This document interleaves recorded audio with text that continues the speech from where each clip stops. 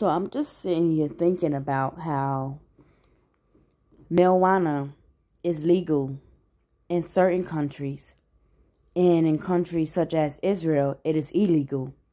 So in one country, you mean to tell me that they can smoke as much marijuana as they want? They will not be considered as potheads. They will not be considered as addicts. But in another country, due to the law, due to a documented law, if you smoke marijuana,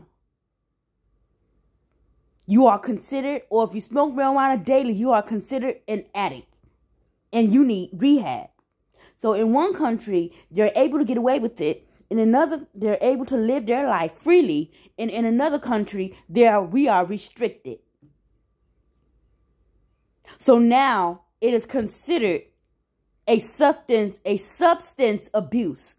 So in one country, marijuana is legal. In another country, it's called substance abuse or an addiction. That shit is stupid as fuck. Y'all think about that shit.